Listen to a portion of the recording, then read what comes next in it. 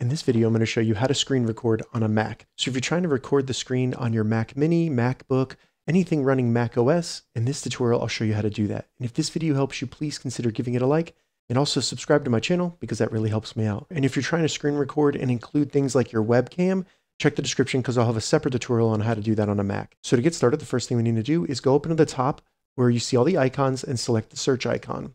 This will bring up Spotlight Search. Once Spotlight Search opens, type QuickTime. You'll see QuickTime. Go ahead and select QuickTime Player. This is a default app for all Macs, so you should have it installed. Once you open it up, it's going to ask you to open a file, but we don't want to do that. Select Cancel. Then just go up to the top left menu where you see QuickTime Player, select File, and then go to New Screen Recording. Once you select that, you'll see a menu open up down here, and we have two options for screen recording. First, we can record our entire screen.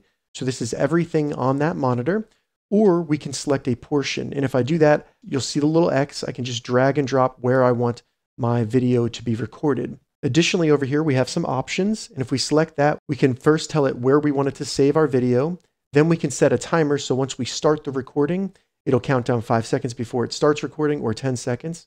We can also include a microphone in our recording if we want to, and you can select the microphone you want to include. And if you're doing things such as tutorial, you can include mouse clicks, things like that. So I want this to be saved to my desktop, and I'm going to record my entire screen. So I'll select that, and then I'll select record to start my recording. I can tell it which display I want it to record, and now it's started recording. This little icon up here lets you know it's being recorded. If I select it, it'll stop the recording, and then I can view the recording right here. And that's how you screen record on a Mac. If this video helped you, give it a thumbs up and please consider subscribing to my channel.